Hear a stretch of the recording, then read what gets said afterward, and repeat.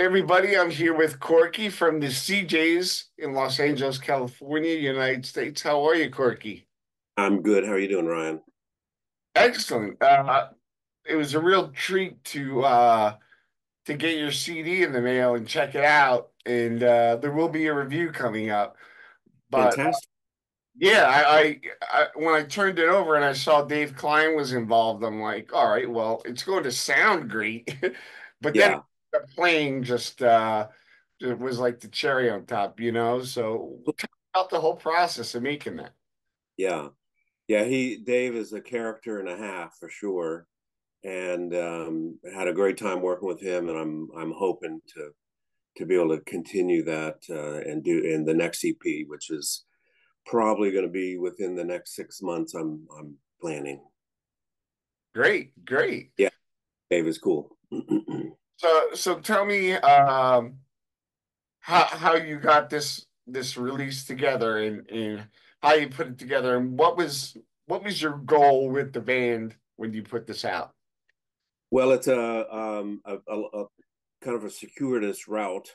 Um, During COVID, everything just stopped work wise, and even session work was kind of halted, and um, so I needed something, and so I answered an ad in Craigslist for a surf band, and I had been a surf guy from the early days, like when I started learning guitar. Um, my older brother and I would play venture songs and trade off who would play rhythm and who would play lead. Then, of course, the British invasion, Hendrix, Beatles, whatnot, and surf music disappeared, and it kind of disappeared from my life for decades. So I answered this ad and went down to Culver City and played with these guys, and ended up starting a band. But the band quickly evolved into my arrangements, and these guys wanted to do more John and the Night Riders covers and things. So we parted ways, and I continued on with my arranging. And I like to arrange songs that have never been done as a surf song and turn them into a surf song, like "Touch of Evil," for example. You won't hear that arrangement, that version, those melodies anywhere. So even though Henry Mancini wrote the original, the surf version of it is totally different.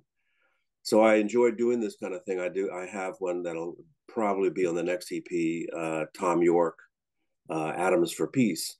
Again, another song that's not wouldn't be considered a surf song, but I turned it into one, and I think it's really cool. And so anyway, I just kept going with my arrangements, and then I thought, well, I better get this out there on an EP CD and see where it might go. Nice, nice. Why don't you tell me about those guitars hanging up in the back there? They're all beautiful. Well, the one on my this one here, that's my very first electric guitar. Bought it in 1964, and it's a Harmony Stratotone. And I've only had this one maybe about 20 years. That's another Stratotone. Then I've got my Jerry Jones baritone, Jerry Jones 12 string. And let's see if I can tilt this over. There'd be Oh come wow. with Pro, the airline. Um, so these are some of the guitars. Do you want me to pan around and show you the studio, or what? Yeah, that'd be great. Let me unplug. Well, wait, I can't unplug that. Right. So we've got my amps over here. Can you see that good Oh, enough? oh yeah. All right. Um, it's all sorts of stuff over there. Guitars over here. Um, it's hard to navigate this, but I've been collecting guitars for a long time, and I've managed to um, managed to be lucky enough to hang on to a lot of them. Jazz Master is my number one surf guitar. I mean, hold on, I think that's right here. This one. Oh, nice. 64. Yeah, this one's a beauty. Yeah. And so that's that. That's awesome. So tell me some of the veins that you're looking to cover. I know, like, what's your dream cover? Some of your dream covers. You know, it's funny you ask. I have every day I hear a song and I go, gosh, I could turn that into a great surf song. Recently, there's a show, I think it's on HBO, called Mayor of Kingstown. Okay. Theme song is so simple and but haunting at the same time, and I'm kind of dreaming of turning that into something, but I haven't started on that yet. I can't keep up with so many songs. Nice. Well, before we sign off, is there anything you'd like to mention or talk about that I haven't asked, or is there anything you would ask me? We do have a live show August 18th, which is actually the pre-release date for the CD, and the CD is called A Touch of Terror. And on August 18th, it'll be on all platforms: Spotify, Apple, Pandora, blah blah blah.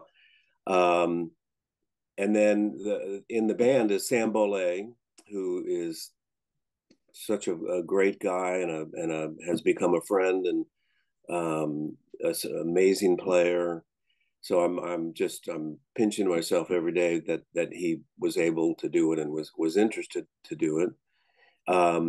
On drums, I haven't solidified the drummer full time yet, but for the show is going to be my good friend Josh Dean, and he was in the one of the previous versions of that surf band that I told you about, and so I'm really pleased that that he's going to be able to do this.